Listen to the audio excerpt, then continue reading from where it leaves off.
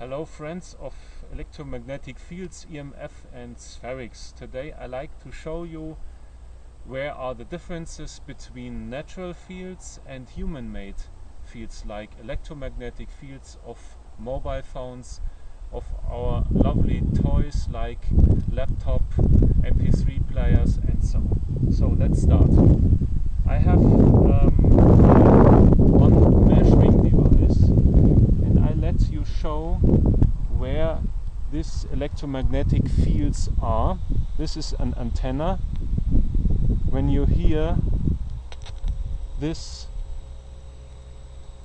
jack in point and I'm touching the antenna, you see that is just working that measuring device. When I'm going upstairs, probably you can hear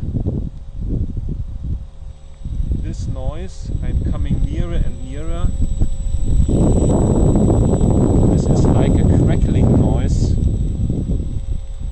And this is the typical electromagnetic field which is coming from movements of the air, of the atmospheric discharging effects which are everywhere worldwide. This is our climate, our electromagnetic climate.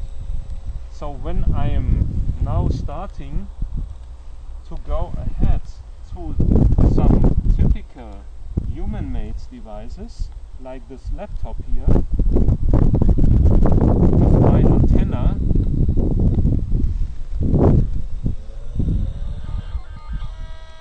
you hear there's something wrong. I'm here and again spherics. So the noise, the tonal noise, is the bad experience which also living things like humans have when they use human-made technique. Or if I would use this iPod, for instance, which is not running, but now you are hearing again this stupid noise. And also a little bit behind you are hearing this tone, which are this typical 60 Hertz power supply. On the other hand, now I like to show you something that I'm able not only to receive these natural fields, I'm also able to use something like an artificial spherics, so natural field reproducing device, which is a spherics player here. And now I'm putting on my measuring device this antenna from my spherics player as well. And then here's the antenna, not far away from my body for sure. And now I have to reduce the volume and I have to see what's going on here, because I need the right spherics, which is not far away, to take a listen to that noise. And you are hearing exactly this crackling again. You could hear it.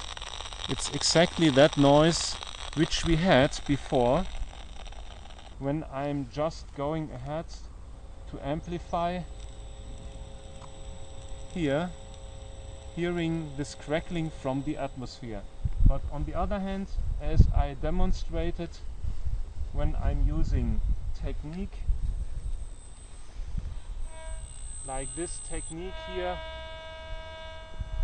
it produces bad sounds, bad electromagnetic fields. Anyway, also my mobile phone makes trouble. So it is only the screen here.